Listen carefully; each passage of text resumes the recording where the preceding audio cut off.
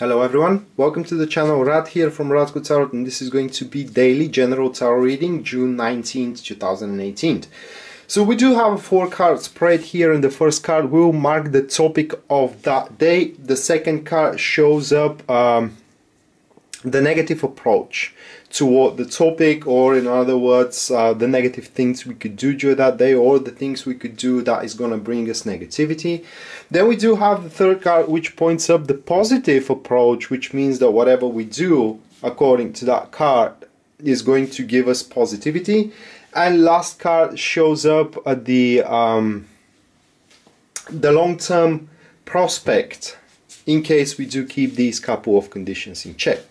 So the first card, which is marking up the topic, this is the High Priestess. So it is likely that through that day, as the High Priestess is a representative of the inner voice, inner wisdom and inner guidance, it does mean that some of us, and maybe the majority of us, are going to receive a huge insight that will come from within. What I mean here is that every single one of us are kind of know the arguments behind that insight and the evidence behind it, but not every single one of us has grown enough in order to those proofs and those kind of like evidence to immerse beneath the surface from his subconscious, which means that some of us are going to have that insight at June 19th. Some of us are going to start sensing the insight. But nonetheless, the High Priestess, it is a card saying that going general is that the day is going to be rather very calm and very routine as well. That being said, the High Priestess advises you to just attend to your duties, all right, and do whatever you can in order to pass through that particular day. And generally, if I have to be exact, that is going to be a very boring day, all right, in which day we can deliberate upon the vagueness of our situations in those kind of fields or those kind of areas of our life which we are feeling insecure and we are feeling vagueness in it. So we can obtain a greater understanding and being able to comprehend upon the situation and kind of reach the root of the matter there. Nonetheless, the High Priestess says that during that day, our intuition, so-called intuition, is going to be rather exaggerated, and it will benefit all of us to follow that particular intuition. So what we should not do during that particular day, that will be the Eight of Swords. And the Eight of Swords is that we have to be narrow-minded, okay? This is what we should not do. And to adopt the standpoint that the life is going to be boring all along until we pass away, until our time goes. So just because that particular day it is in a such state that things cannot be pushed through, or in other words, there will be not much of a development into our things, this doesn't mean that the development ain't gonna come tomorrow, guys. That being said, the Eight of Swords here, even though a day of inactivity, advises us to not be tunnel visioning that single direction we do have from that particular day, but rather urges us to use the time of routine, and knowing what is going on around us. In other words, not having anything to surprise us during that day. So that means that we're going to be able to also plan the day, all right, very well. And by planning the day, we will have some time for ourselves, or we will plan some personal time for ourselves. During that particular personal time, we should aim to look outside of the box, or in other words, how we can spur our daily environment, what we are missing, and how we can get that particular thing. Because the appearance of the Eight of Swords says that our day is boring because we made it that way. And as we made it that way, we can also unmake it or undo it.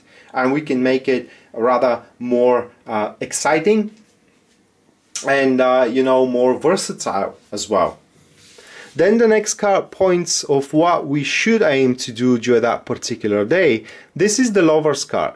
So the Lover's card in general, apart from, you know, love and relationship, it does speaks for harmony and also seeking a resolution to an old issue. So we can use that particular day of inactivity upon the new things, you know, that we are trying to establish. So instead of trying to establish new things, we should aim to resolve issues that are lingering from the past, and probably it is because we do have those issues, probably unsettled arguments with our beloved ones, or unsettled arguments as well into our job and career, or rather like unnegotiated terms on a particular project, etc., etc., which is exactly what is holding us down, not to be able to push our things through. And the High Priestess here is telling us that there is, you know, and in conjunction with the Eight of Swords, is that there is a way out of that kind of a situation of a dead end, if I may say that way.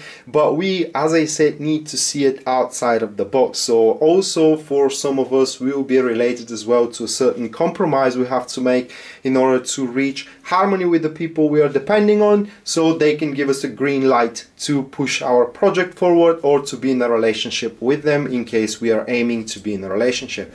Nonetheless, the Lover's card does advises us for today, June 19, to aim to reach harmony with everybody who tries to engage us. And next card, the fourth card, will be the long-term prospect in case we do keep these couple of conditions checked. And the Ace of Swords is very positive card as a follow-up here of these couple. It is because if you are following me, I'm saying that that day is going to be in a dead-end situation, and that this is not going to last very long because of the Ace of Swords. In that particular case, as soon as we reach harmony, the Ace of Swords points to the poignance of the situation will make us do some, let's say, radical and very brave actions in order to improve our circumstances. It's kind of like the last drop in the chalice here, and then the chalice is kind of over flooded and we just can't take it anymore. And that being said, whether we like it or not, we will have to do something that it is outside of the box we're thinking. So this day is going to be very important for those who are not seeing other options available. Alright, that day actually is going to give them a hint that they do have those options available and that they can act upon them, but before that they need to make the prerequisites in order for those options available to become available, if I may say that way, or those options that can be available to become available as soon as possible, because the prerequisites are important, the foundations are important, and those prerequisites depends on people that are interacting with us. So it is not into our hands, but we can make it. All right, it is just we have to be able to reach a certain compromise with those that we depend on, because everybody depends on someone else. So with that being said, guys, this was your daily tarot reading for June 19, 2018. I hope you enjoyed it and you liked it. And in case you're interested in a private reading with me, everything you need to know about it will be listed down there in the description of this video.